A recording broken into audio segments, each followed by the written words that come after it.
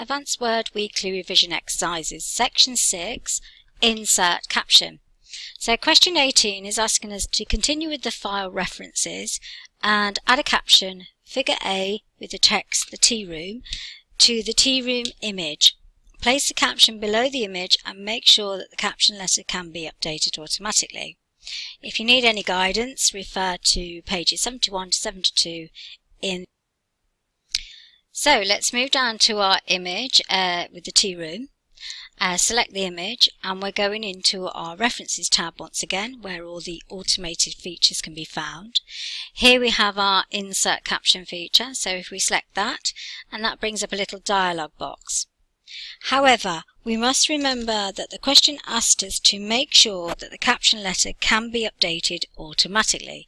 So the first thing we do is we must go into the auto caption button here.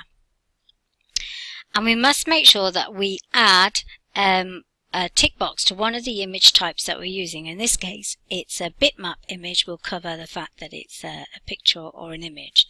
If you scroll down and you come to the M's, you can see that there are lots of other things: Microsoft charts, graph charts, Excel worksheets, tables, PowerPoint things, etc. So we're going to stick with our bitmap image at this point.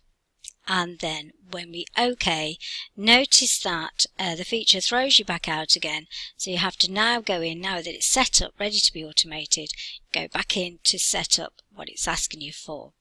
Now luckily we have the label figure, and if we do look for a label, this is where we will find it. If you find that the label you've been asked for isn't there and you have to create a new one, this is the button that we'd use to create a new one. So we're OK, we've got figure. We've also got the numbering A, but numbering, changing it through this one. Click on here if you need to go here. And you can see that you can drop this down and you can use other types of format. So we're OK on the capital A, B, C. Position's correct below the selected item. And then we use a space and type in the actual text that they're asking for, which is the tea room. So you just type that in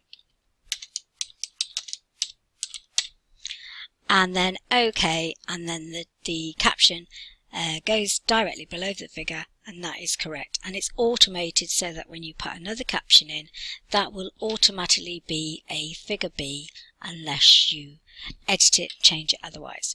So that's captions. Thank you.